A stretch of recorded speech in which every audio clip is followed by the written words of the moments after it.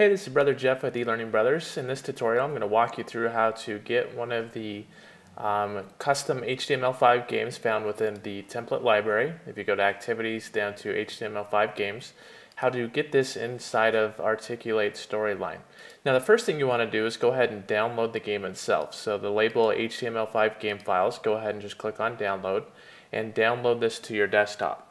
As soon as it's on your desktop, go ahead and open it, and you'll notice two different folders. You'll notice a core folder and a game show folder, or whatever the name of the interaction is, whatever game you've downloaded, it'll be the same way there.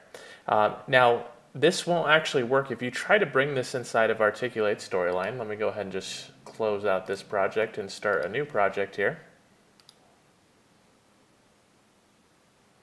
So if I was to go into Articulate Storyline, go into Insert, click on Web Object, and then browse for that project that was downloaded. So if I go to Computer, go to my desktop, go to the HTML5 game here, and click OK. Actually, that's a different one that I've downloaded. Sorry, let's go to this one, click OK. You'll notice that if I test the link, it says could not locate an index.html file. This needs to have an index.html file in order to be brought inside of Articulate Storyline. So that's why you'll notice one other file in the library called the index.html file that you can download as well. So you click on the download button, and this will download a folder. Inside of that folder is an index.html file. Now all you have to do is basically bring up the downloaded folder from the library and go ahead and just drag and drop that index.html file in the same location as the library.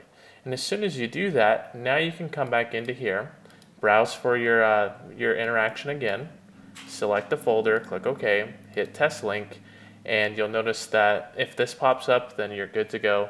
And now you can just hit OK, and now your interaction will work inside of Articulate Storyline.